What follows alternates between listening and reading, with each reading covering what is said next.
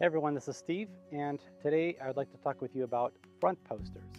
Now, if you've watched the video where I delineate between the different styles of posting, you'll know that there are three main categories, or three patterns that emerge. And you might have already discovered which one you are, and if you're a front poster, then this video is for you.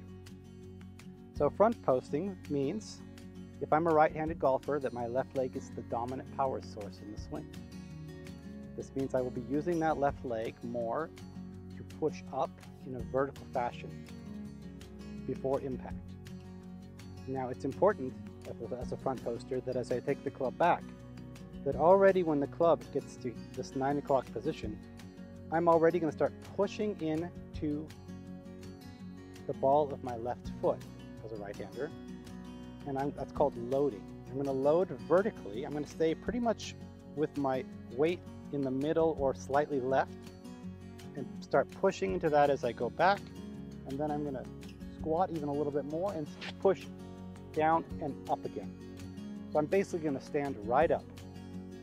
Now the worst advice you could give a front poster is for them to keep their head down. They really have to push down and back up again. Now I'm going to demonstrate that motion.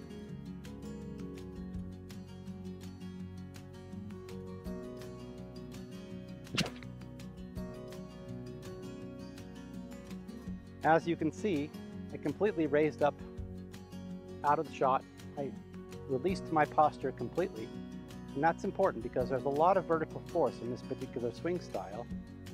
And as you're pushing up, you don't want to try to hold on to your posture because that will cause the backlash to rattle through your spine.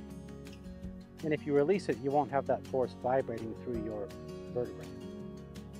Okay, hope that helps. See you next time.